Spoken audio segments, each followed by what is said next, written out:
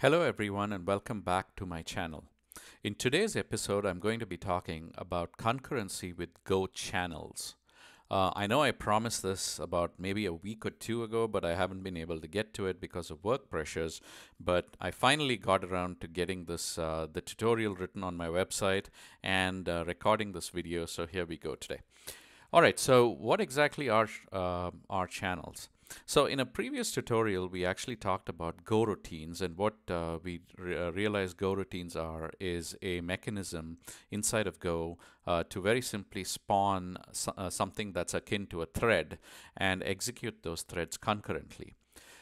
Now, when you have multiple threads or multiple Go routines that are executing concurrently, you need some mechanism to communicate between them, maybe to pass messages, maybe to pass common data, or maybe even just to synchronize the data between multiple Go routines.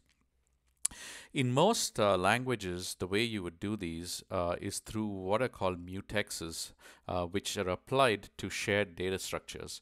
A mutex is basically a shortening of the name mutual exclusion. And so really what happens is when a mutex is applied to a data structure, like say an array, that array gets locked to be only available to one thread, and then when that thread finishes, it releases the lock or it releases the mutex, and then another thread can access that same data structure. In Go, we do have the concept of locks and mutexes, but channels make it super easy for us to communicate because they actually are very simple to use, as we'll see in the program, and they make it really easy and lightweight for us to communicate back and forth between Go routines. Okay, so what is the objective of the program that we're going to write? The program we're going to write is very simple. Once you look at it, you'll realize it's just a few lines of code. And the objective of the program is for two Go routines to talk to each other by sending an integer into the channel between each other. The integer is a random integer that is generated by the sending Go routine, and it essentially tells the receiving Go routine how many times to blink a specific LED. In this case, we write a function called blink green that blinks a green LED, and then the main Go routine, we're basically going to blink a yellow LED. And so the main Go routine will generate a random number that it sends through the channel. The blink green Go routine picks that up. It essentially blinks the green LED that many times. Then it generates a random number and sends it back through the channel to main, and then the main Go routine blinks the yellow LED that many times. It's a very simple program, basically allowing these two Go routines to communicate with each other through this integer channel. Okay, so before we actually get into the code here, let's dive in to the circuit diagram for this. And circuit diagram is a fairly simple one, right? It's a very, very, very simple circuit. It's very similar to the GPIO and interrupt circuit we had previously, where we used to have two LEDs and then we had a switch. In this case, we just removed the switch and we just have two LEDs. One is a yellow one that's connected to GPIO 16, and the other is a green LED that's connected to GPIO 15. Both the LEDs are connected through current limiting 330 ohm resistors to ground. So super simple circuit, nothing complex here at all. Let's just dive right into our code. Okay, so what I've done here is I've actually, rather than typing this code in front of you guys each time, and half the time I make mistakes and you have to see all the typing errors that I have, I actually wrote the program and I've actually folded up all the code so that it's easy for me to explain the pieces that I'm going to explain. So if you kind of dive into it, obviously as with any Go program that's executable, we have package main. We basically import three packages. We import machine and time, as we always do pretty much with every piece of code that we've written so far. But I'm also importing one additional package, which is math.rand, which is essentially a set of random number utilities that are part of Go. Then I define two constants, one for each of the pins to which an LED is connected. So one called yellow LED, which is connected to GPIO 16, and the other called green LED that's connected to GPIO 15. Nothing new here. Then I write a configure function where I configure both the LEDs to be outputs. So I use the mode machine.pin output. Again, stuff that we've done many times before.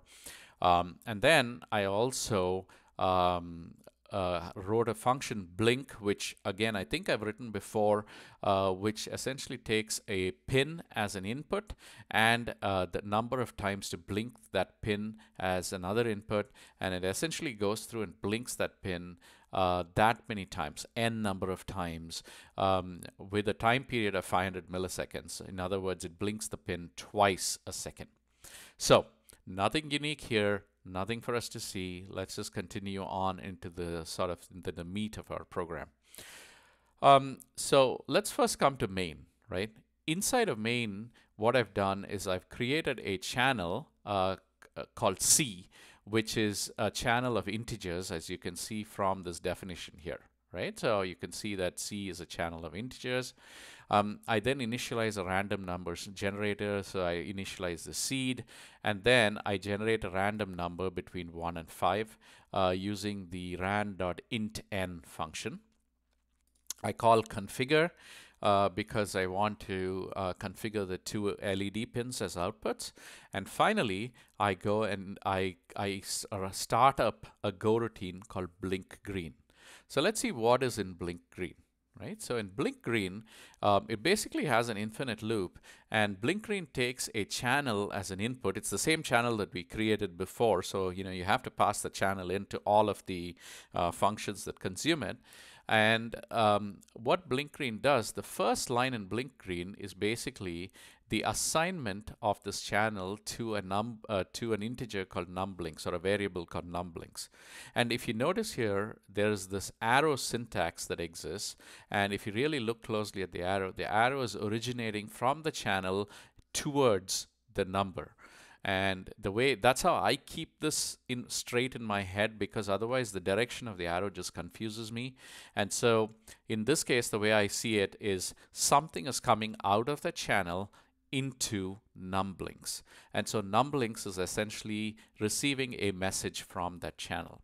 Now, the channel that we created here in the make function call is basically what we call an unbuffered channel. If we specified a second argument to the make function, which would be an integer, that would then create a buffered channel with a capacity that is equal to that argument. So, let's say we wanted a buffered channel of 5 messages. We would basically specify in the make function, we would basically go in and specify make chan int, comma 5. In this case, we don't want it to be buffered for a specific reason that I'll explain in just a second. And so we have no second argument here in make. Okay, so what's the reason for using an unbuffered channel? The cool thing about using an unbuffered channel is that if the channel is unbuffered, the receiving go routine will actually block until it receives a message on that channel. So in this case, what happens is we kick off blink green from main, but blink green essentially blocks right on this line until it receives a message through the channel. And when it does receive a message through the channel, it goes down here. It actually brings the green LED a certain number of times. The number of times that it blinks the green LED is specified by what's coming through the channel. Then it goes off and generates a random number and sends that through the channel. Look at how the arrow is now pointing. It's pointing from numblinks to the channel, and so it sends a message, that random number that it has generated, it sends it into the channel as an output. Okay, so what's happening here with main now? So in main, the last time we looked at main, we basically were on this line where we started up blink green. And as we said, blink green essentially waits for an input to come to it via the channel, and then when that input comes, it blinks the green LED that many times. It then generated a random number, and it sent that random number back out through the same channel. Now in main, we start up an infinite loop. The first thing we do is, just for the sake of it, I blink the yellow LED a certain number of times, I generate a random number, and then I send that random number through the channel. So what's happening here? When main first fires up, it fires off the blink green go routine. Blink green is now blocked. waiting for a message. Main blinks the yellow LED a random number of times. It generates another random integer. It sends that into the channel. As soon as this message goes into the channel, blink green is going to receive the message, and so it starts its execution. It is now unblocked, and it starts the execution of the blink for the green LED, and it's while it's doing that, main will essentially drop down to the next line, where if you notice what's happening is I'm now waiting here, or I'm blocking, waiting for a message to come back from the channel and be assigned to n before I can loop in infinitely. In other words, let me talk through this again because it gets a little confusing, right? So I sent a message from main to a channel. There was a go routine that was waiting on an input from that channel. That go routine was called blink green. So as soon as it received the message from the channel, blink green did its magic, and then it dumped a message back into the channel. Meanwhile, main basically is now waiting for an input from that channel, which it receives on this line. Once it receives that message, main is now unblocked. It goes off, it blinks the yellow LED a certain number of times, then it generates a new random message. It sends that message back into the channel where it can be received by blink green that is now blocked, waiting on that message, and this cycle repeats over and over again infinitely. So in effect, what's happening is each of the go routines is generating this random number, sending it through the channel, and the other go routine is waiting on the receipt of that message. And so these two things are basically sort of passing the baton between each other, or playing ping pong, if you will, is what I like to call it. I kind of didn't call the program ping pong because it just felt a little informal, but you get the message, or you get the general idea. Now, I've already flashed this to my Pico, so I'm not going to flash it again. But you guys know the command. It's TinyGo flash minus, TinyGo flash, and then, you basically just, the target is Pico, and then you have the program name, which is channels.go, as the argument. Okay, so let's basically now jump to the camera to see what exactly we've got going here. As you can see, the program's already running, so it's kind of, it's a bit of a letdown, but let me reset the program and then we can see what happens. So just observe the number of times that the yellow LED and the red LED blink, and that'll give you a good sense of what's happening here. Okay, so I reset. Okay, so notice what happened here. Yellow blinked twice, green blinked 3 times, yellow blinked twice, green blinked 3 times, yellow blinked twice, green blinked twice, yellow blinked 4 times, green blinked 3 times, and so on and so forth. In other words, these two LEDs are basically communicating. Well, the LEDs aren't communicating. The functions, or the go routines that blink these LEDs, are communicating between each other, sending these random integers back and forth through the channel, and then the receiving go routine is blinking the LEDs correctly. And that's it. Very simple program. I mean, as you notice, if it weren't for the comments and all the spacing, this would probably be, I don't know, let's say 25, 30 lines of code. It's not a lot. So it's pretty cool. It's a very simple program, very easy to send messages back and forth between go routines using channels. And that's really it for this particular episode. I'm going to put a link to the tutorial article that I wrote on my website in the description. And so please feel free to read that article. And I would love it if you could subscribe to my channel, or like my channel, or like this video. Post some comments down below. Would love to get feedback and any sort of common learnings that we could get out of all of this. And so before we go, let's see what's next. So what's next is I want to, in the next video, I'll be talking a lot about SPI, which is the serial peripheral interface, and using that to configure and control a shift register. In this case, it's the very popular, the wildly popular actually, the 74 HC595 shift register. What a shift register does is it basically takes input through a serial connection, and it basically shifts that input into a parallel connection, into a set of parallel outputs. Shift registers are very common in general hardware.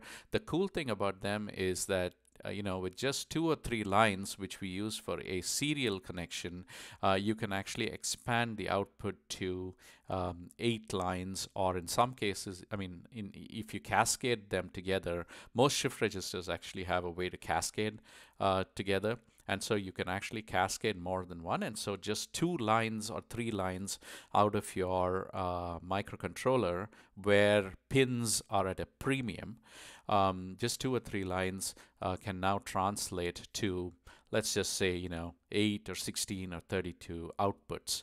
And it's super easy to use them. And so in the next episode, we will take a quick look at that. We'll look at a simple program that helps you control the 74HC595. And what we'll do is we'll make the shift register count up and down, or count up basically, based on the input that it's receiving from the microcontroller. And that is it. I'm really happy that you guys could join me, and I look forward to talking to you guys in the next episode of my show. Thanks. Bye.